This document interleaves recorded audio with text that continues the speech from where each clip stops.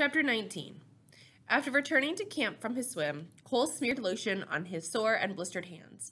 A movement caught his eye as he pulled on the leather gloves to start work. "Hey, look," he called, pointing across the bay. "Is that a coyote?" Edwin and Garvey looked up at a ghost-like figure moving along the far shoreline. "It's a wolf," Edwin said, "a big one." The solitary gray animal loped along the shore, stopping every dozen strides to look around and sniff among the rocks. When it reached the stream, it lowered its head to drink, then bounded across the shallow rapids and disappeared into the thick underbrush. "Tonight, we dance the wolf dance," Garvey announced. Already, Cole had begun framing the roof. He worked hard and deliberately without speaking. He wasn't mad. He just didn't feel like speaking to anyone today. Edwin and Garvey sat watching, occasionally offering bits of advice. By mid-afternoon, Cole had finished covering the roof rafters with plywood and began nailing plywood to the wall panels. Every cut had to be made with a handsaw. The rain made the wood slippery and the ground muddy. In the late afternoon, Cole rolled black tar paper over the roof and tacked it down. Now the cabin was ready for galvanized roofing sheets. As he struggled to lift the awkward sheets onto the roof, wind caught at them. One sheet bent in half. Edwin and Garvey refused to help, even though Cole cast a few hard glances their way. Finally, darkness fell across the bay, and Cole quit work. "Next year, every trace of your existence here will be removed from the island," Edwin said. "Taking this structure back down will be your last chore before leaving." "I'll just burn it," Cole grumped as he headed toward the tent. "I've had practice with that." "Where are you going?" asked Garvey. "I'm hitting the sack." "Not so fast, champ. We're hungry, and you still haven't danced the wolf dance. I'm dog-tired, and I'm not your slave. There's cold cereal over there if you want some." Cole crawled into the green canvas tent. "Have a good sleep," called Garvey. "Tomorrow we tear down the shelter and head back to Minneapolis." Cole poked his head back out of the tent flap. "What are you talking about?" "You're finished here," said Garvey, his voice hard and absolute. "There's not enough room on this island for both you and your attitude."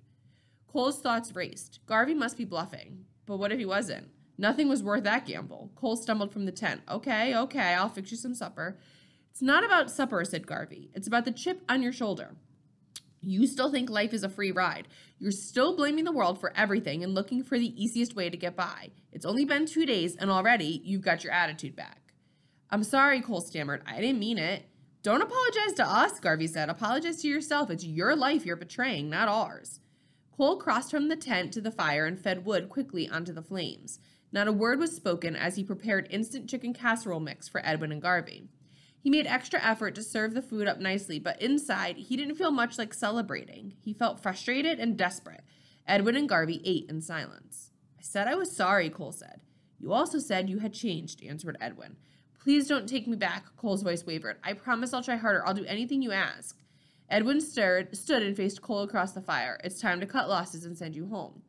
"I didn't mean what I said. Edwin held up his hand. "Stop your mindless talking. Your words insult me. They're just noise in the air. They don't mean anything. Tomorrow morning, I want you to get up alone and soak. Then I want you to carry your ancestors and roll your anger away. When you return to camp, we'll see what you've learned." Edwin turned and headed for the tent. Garvey followed. "Hey, aren't we going to dance the wolf dance?" Cole asked as he strung the coolers up in the tree away from the bears. "We're going to bed," said Garvey. "You're the one who spotted the wolf. Do whatever you want. That's your usual program." Cole watched as the men entered the tent, leaving him alone. The rain had let up, but a lonely breeze flapped the tent awning and chilled the night air. Cole was bone-weary as he walked to the water to clean dishes. The tide was letting out, and he tripped, skinning his shin on the rocks. Limping back to camp, he stood beside the fire, nursing his bruised leg. He felt as alone and frustrated as when he had been left mauled on the rocks. Edwin and Garvey didn't understand. They didn't know what it was like to be this alone, this afraid. As Cole stared into the flames, he thought about the wolf. The wolf was alone, too, without anybody to care for it. Cole shook his head. That wasn't exactly true. Wolves often hunted in a pack. Together, they accomplished more than they could alone. As Cole stared into the flames, he found himself crouching like a wolf. Slowly, he inched forward around the flames. His head hung low as if prowling. Gradually, he circled faster, pretending to run with the pack in pursuit of a wounded moose. He felt the power of the pack working together. The pack was powerful when they depended on each other. Any wolf that left the pack lost the protection of the other wolves and became weaker, no longer sharing the pack's food. Almost reluctantly, Cole finished his dance. Trying not to wake the others, he entered the tent and prepared for bed.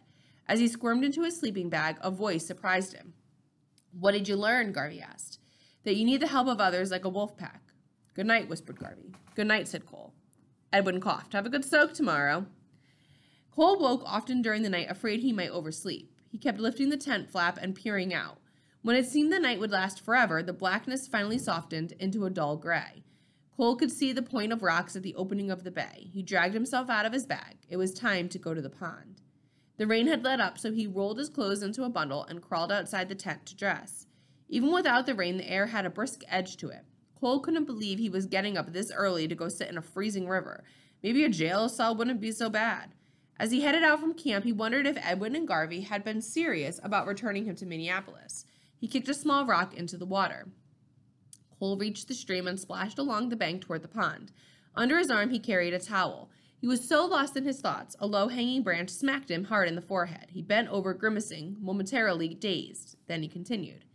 When he reached the pond, Cole hesitated. It would be easy not to soak or carry the rock. All he needed to do was to make up a good story before returning to camp. But something told Cole that Edwin and Garvey couldn't be lied to this morning. Immediately, he stripped and waded into the icy water. The pool didn't seem quite so cold as the first morning they had come, but still it took his breath away as he crouched and lowered himself in. He held his breath and breaststroked over to the rocky bench. Hugging his arms tightly to his chest, he sat shivering and looked around at the water, the trees, and the dawn sky. His whole body was peppered with goosebumps. He wondered how long he could stay in the pool. Edwin had sat calmly, as if sitting in a warm bathtub. Cole tried closing his eyes. Maybe it would help to concentrate on something else. He drew air slowly past his lips and let it escape the way he had seen Edwin breathe. Over and over he breathed, trying to clear his mind. Gradually, he quit hugging his chest and let his arms drift out and away from his body until they hung suspended in the water. Cole found that if he sat completely still, his numb skin actually felt warm. He breathed deliberately, imagining himself as calm as the pond. Slowly, his eyes opened and he looked at the sky reflecting in the water. The floating clouds glowed red with the coming sunrise.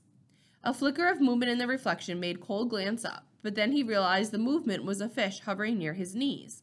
Holding his breath, Cole watched the silverfish. He wondered how the trout would taste for breakfast. At the same instant he thought of eating the fish, it moved off and disappeared. Cole released his breath. Had he moved? Was that what scared the fish?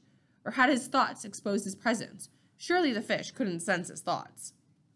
When Cole breathed again, he noticed that his breaths had cooled, as if he were sucking on a menthol cough drop. He also noticed that in the water his joints didn't ache, nor did he feel pain from his blistered hands. His few thoughts seemed distant from his body. The cold water somehow suspended his whole existence.